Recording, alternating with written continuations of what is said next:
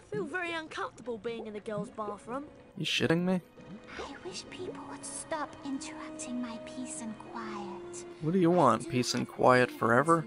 That must be the most boring existence I can imagine if you're constantly alone. Touchy, isn't she? What's that horrible stink, Hermione? What the fuck do you think it is? Now, we need one more ingredient for the potion to be completely effective. We're going to need a bit of Goyle to complete the potion.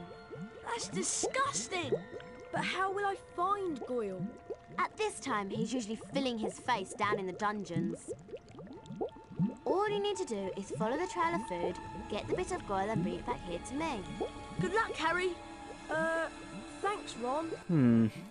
Ron serves absolutely no purpose in the game's version of the polyjuice potion part of the story.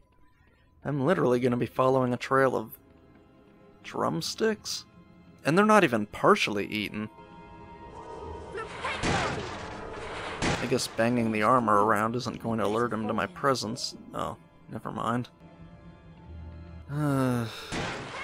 Fucking Goyle. Those drumsticks might be worth something alongside the beans. Maybe you can get an extra card or two that way. There's literally, like, gotta be a dozen lying on the ground. You don't even have to tell anyone you found them on the dungeon floor, of course. Just pick any large particles of dirt off that people would visually notice and you're good to go. And sometimes it seems like when you cast Lumos, the camera takes over for a few seconds to direct your attention to whatever that particular gargoyle activated. Like a transparent wall or whatever. And other times it doesn't do that at all. It just leaves you standing there to figure it out yourself. And that may seem stupid at first, but I think they actually did it right. And what I mean by that is the default rule should be that there's no camera cutscene or any other help to show you where the Lumos mechanism is unless it's necessary to proceed through a lesson or some other part of the plot, as opposed to just an optional room off to the side.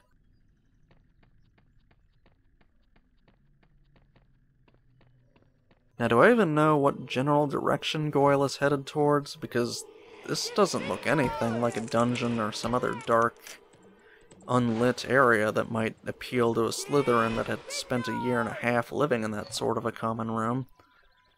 I'm assuming he's even heading for a common room in the first place.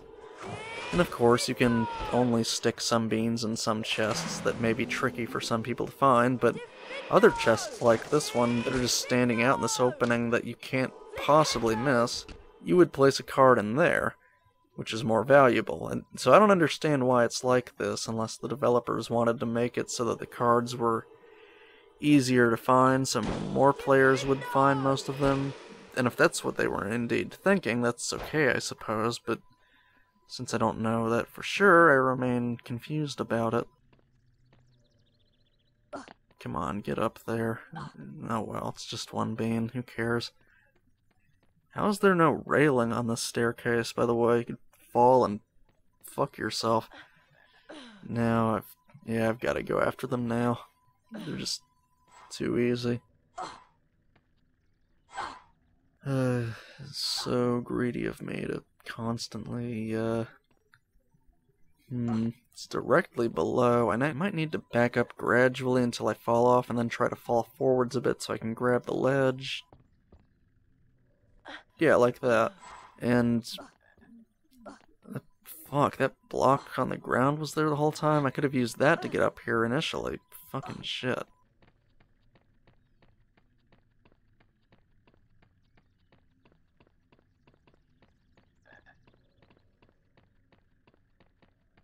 Well, this looks like a neat place to study. Just come up here, relax, and enjoy the obstructed view of the great outdoors. But why isn't there any glass in these windows? Or are they windows? Whatever, they're open archways regardless. I mean, sure, you could get fresh air up here, but you could just have a window that opens and closes, not a hole in the wall that always lets the rain in. And who designs a pathway like this anyways? Goyle must be at least somewhat athletic to be able to come up here and outrun Harry like this.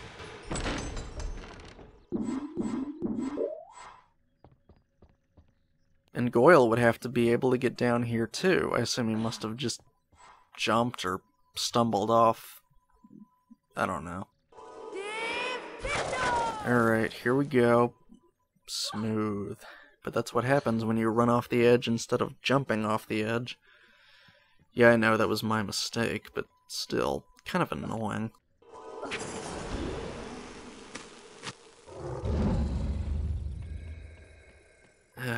Jeez, damn it.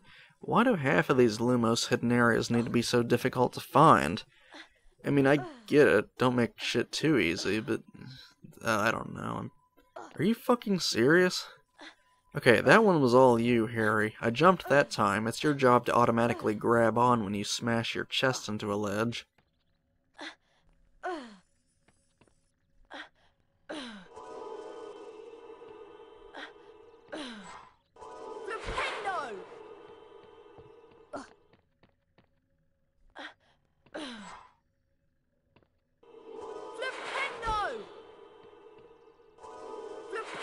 Well, what's that all about?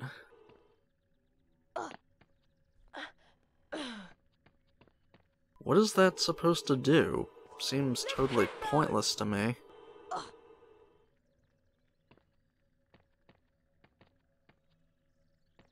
I mean, if I could pull it out, I could climb on top of it, but I'm still not sure that would necessarily take me anywhere useful. No, that's the top of this hole in the wall right here, so I really can't imagine what this flipendo block is for. A nice landing. Good thing you landed there on both feet, because if one of your feet missed, you would have crushed your balls pretty badly. Let's maybe try this again, I don't know. Yeah, I don't get it. I mean, maybe if I tried random things, I might be able to figure it out after a few minutes, but I don't feel like spending that much time on it. Shit, that's new. What the fuck? That's fucking scary. I mean, like, god damn. Alright. Hitting it easily enough. Looks like it has a prolapsed anus, too.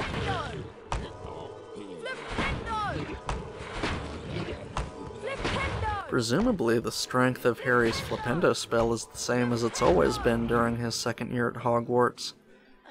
Is the spell simply capable of flipping over a much larger animal or object with the same amount of energy without requiring any additional exertion on the part of the spellcaster? Because that'd be handy.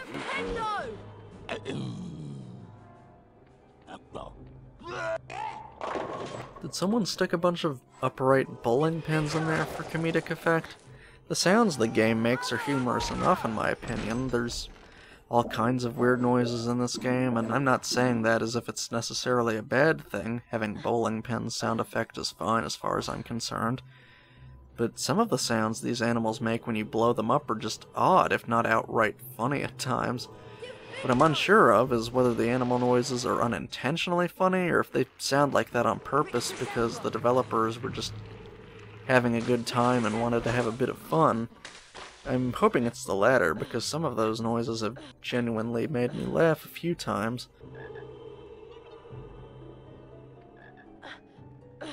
Wait, why am I even going up on this ledge? Got shit to do and places to be. How do I even know Goyle walked in this direction, though? There are so many different paths he could have taken along the way, and it's not like he's dropped drumsticks along the entirety of this path so far. He hasn't been in my sight for maybe the last 10 minutes or so. And what's the point of having drumsticks in the first place if they're not going to help guide you through the rest of this level?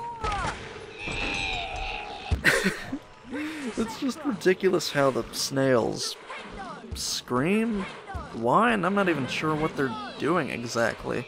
Whatever it is, it requires that they probably have some sort of vocal cords, though, and who's sitting around making a game like this and thinking to themselves, you know, in addition to the slimy sound effect of crawling around on the ground, let's also give them shrieking and snorting sound effects, since that's what people expect a snail to sound like when they're falling from the sky or being launched around by a magical spell.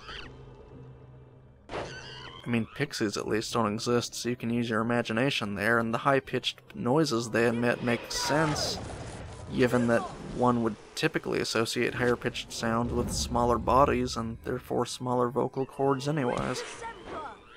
I'm not sure if I successfully shot a spell through that Lumos wall or not, but I should try to test that out and pay more attention next time.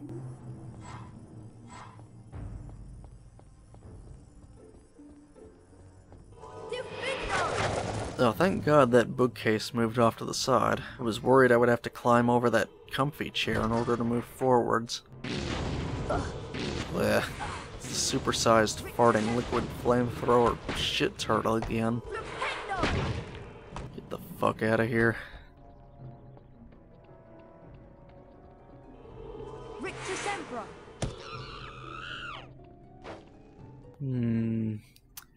I might need a minute here to figure this one out. That didn't even show anything that time. Why have a cutscene? Oh, well, alright then. Okay, so I just need to line up the colors facing me to unlock some doors or something. Jeez, even these wooden things have to make fart noises.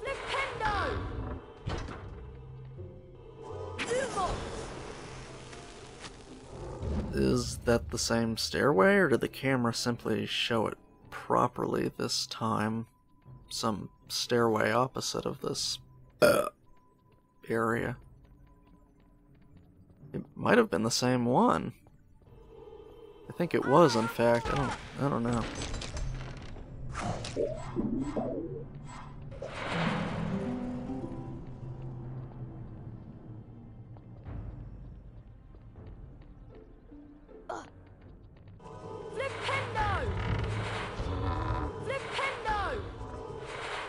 You know, in a way I'm glad the game makes a bunch of weird farting noises and other sounds.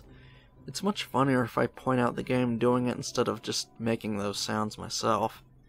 If it were me doing it, it would just be cringy. I think that frog just can change its jump in midair. These spiders just crawl up onto you and don't do anything. They really don't get it.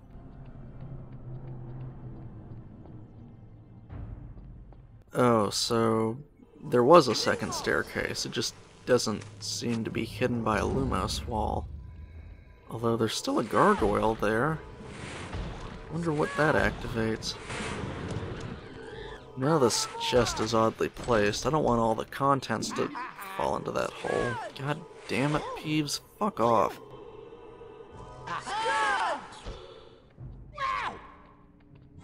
Fucking... okay. I guess he's done.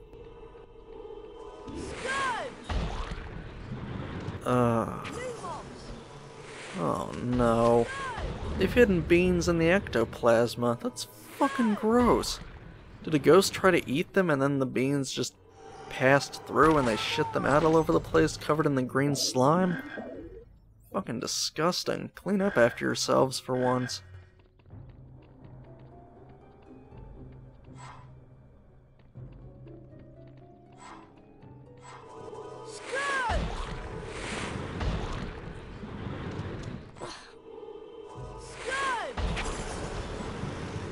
The students will probably still accept them for trading purposes, though, since they seem to trade them for cards and other goods rather than eating them. You probably won't notice any difference. But I don't think even casting Scourge at the beans a second time would even help. That ectoplasmic residue was always left behind on any surface it touched. Ugh. Ectoplasma, ghost shit, bean flavor. Ugh. Seriously, where the fuck are some of these Lumos areas that are so well hidden? They're good. I might have to play this another time just to figure it out. I do like the curved staircases for some reason, though. Do pixies just live anywhere they please? And why would this one be flying around inside an attic? Surely it would enjoy flying around much more outside on a sunny day like today. I'd much rather walk around outside at a park rather than stay confined to a treadmill, for instance. Just something about the atmosphere, you feel like you can move more freely on a pathway instead of a treadmill. And I don't remember there being so many wooden buildings on the Hogwarts grounds. Hogsmeade probably built most of the houses and shops out of wood, I suppose, but Hogwarts is primarily built from stone, right? Shit, okay, I thought there was like a monster or something standing there. But it's just a table with some pots on it, so I feel a bit silly. Literally thought there was some dude standing there. I'm glad the range of these spells is greater than the range of those thorns.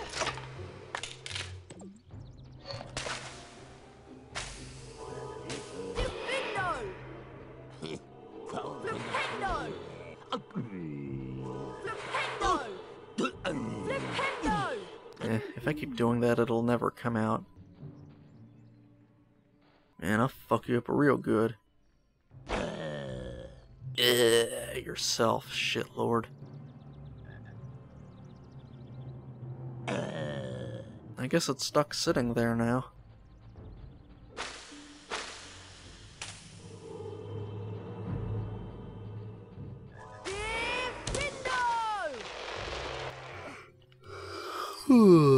Only 2 beans behind that exploding bush. That was a great use of my time and energy. There isn't even anything else over here, and the wall is too high to climb too.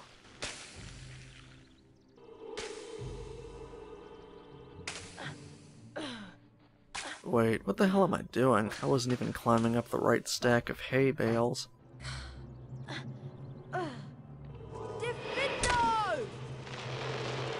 And I almost couldn't see that chest over there. It's decently camouflaged against the dark wall cast in the shadows.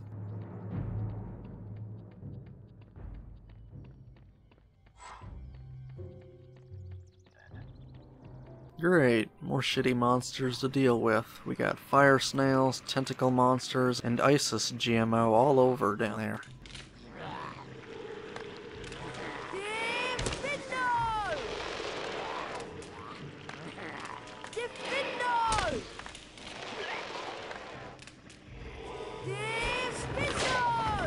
Aw, I was really hoping that door would crush those man-eating plants down there.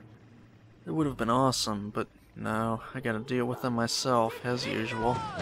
I do everything myself in this game, except for Hermione brewing the polyjuice potion. And Ron doesn't do a goddamn thing other than fly a car into a tree. Why does this spell need to fucking hit the lowest part of the rope? There's several more feet of rope that you can clearly see and otherwise aim at. There we fucking go.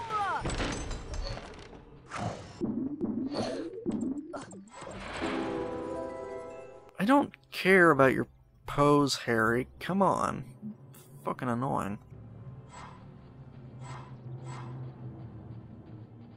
You took 8 seconds to stand there and hold up your wand while striking a weird pose. Why would you do that? Huh, that sounded oddly sexual.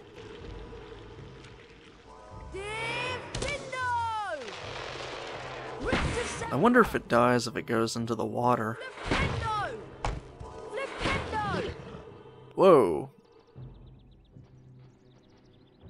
Interesting. So it floats on its backside and then glitches itself down the grass. I guess it's stuck there, it hasn't gotten up yet.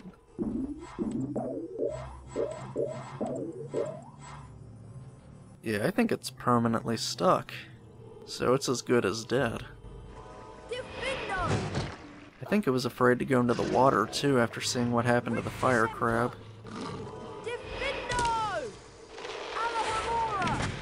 I have to be careful to not wake Goyle. There he is, sleeping like a particularly ugly baby. That's not like you at all, Harry, saying such things. Oh shit, it's a bomb. It must have... Okay, well... Must have been a glitch for the first couple of seconds.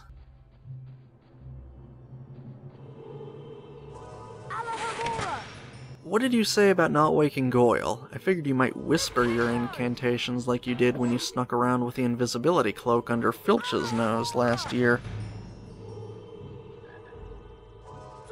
You're almost yelling them out loud, dude. That and the unlocking doors and the clanging of the cauldrons. Jesus Christ, just fucking shut up for once. Guess these are empty areas. I don't think there's really any way to sneak up on him other than walking towards him normally. What did I do? Rub his stomach? What sample of his DNA did I grab?